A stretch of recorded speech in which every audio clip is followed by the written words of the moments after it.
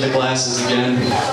I got some pointers from a guy after my set 2 weeks ago, and he was like, "You gotta make sure you make eye contact with the crowd. It's very important." And he really wasn't that funny, so fuck him. Here we go. This isn't really part of my set, but I was gonna go take a pee back there. I don't know if they like raised the urinal in the men's room up about a foot. I felt like I was gonna drop down on it, so I didn't. So I'm gonna make this fast, I guess. Anybody here like sex?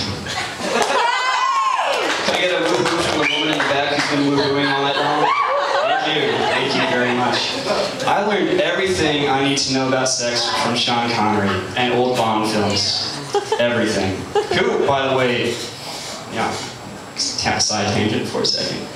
Amazing actor, because every single movie he's in, he's himself. He was an Arab king, and he still had his Scottish accent. He was a Russian sub-commander, he still had his Scottish accent.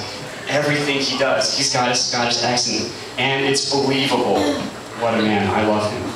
Anywho, sex. Learned it all from the man, Mr. Sean Connery. Yeah, getting in the mood, going up to a girl.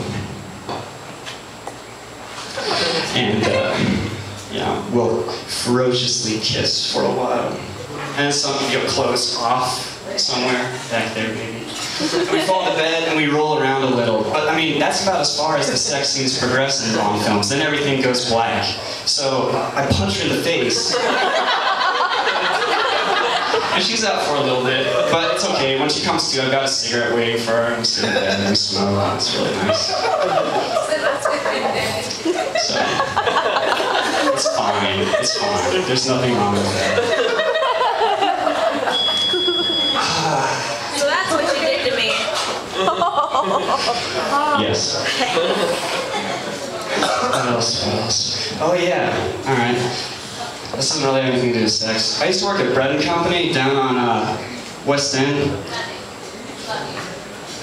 Really? The turnover rate there is like 2 weeks. Absolutely shitty place to work. I was coming home one night, really long day, tired. Gotta go home, still got schoolwork to do. And I'm walking by the Castle fraternity building that's right behind the Borders.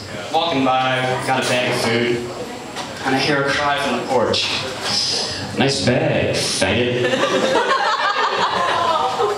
And that was really rude. It kind of hurt me a little. This was not a nice bag. It was plastic, and the logo for Bread & Co. was absolute crap.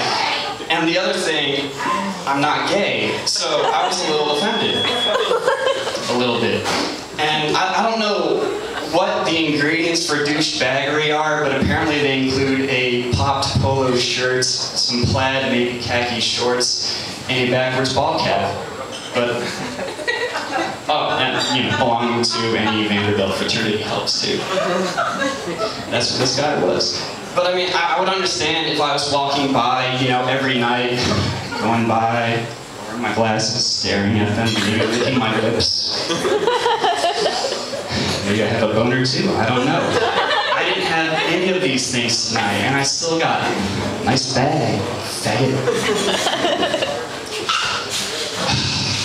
That just really pissed me off. I didn't really have a punchline to that joke or anything, it's just something that's on my mind and I want to share with you. Fuck frats. It's another one of those things that like pisses me off probably equally in high school. I don't know what it was about girls, but all of their body clocks seemed to be synced to that day when the one boring lecture, and they would have feminine problems, 8 of them at the same time. And they would get up and they would go to the bathroom. All of them starting their period on that one day. And they would all do it to the guy teachers because they don't want to mess with that. You go up to a guy, "I'm having feminine issues right now." Fucking go, get out of here. I do not want to, it scares guys to shit. And I commend you ladies, because if that happened to me once a month, not only was there something terribly, terribly wrong with me, I would just probably run up and down the street screaming. So I don't know how you do it. you know, we make a big deal like, oh, I gotta put up your silly ass for 4 days, but you know, congratulations, ladies. I'm proud of you. Anyway, that's all I got. Thank you very much.